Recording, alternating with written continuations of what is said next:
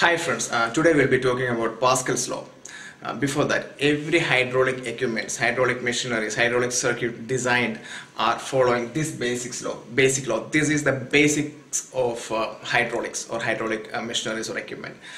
This law was found out by a famous French mathematician. His name was Blaise Pascal in the 17th century.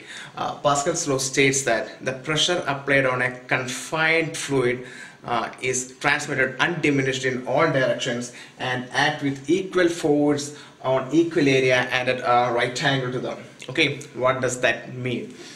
You can see this is a confined fluid. This is a cylinder. It is filled with hydraulic fluid, and we are applying a 50 kg load on the top of it.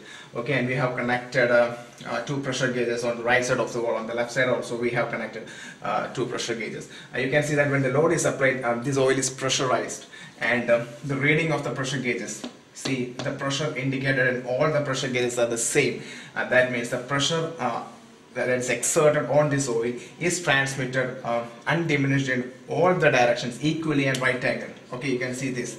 This is how the pressure is acting on the walls. It is equally transmitted in all directions and right angle. That's why all the pressure gauges are showing the same pressure. Anywhere you connect the pressure gauge, it will be showing the same pressure. That's what Pascal's law states. The pressure is transmitted equally, but the condition is that it must be a confined fluid. I like this.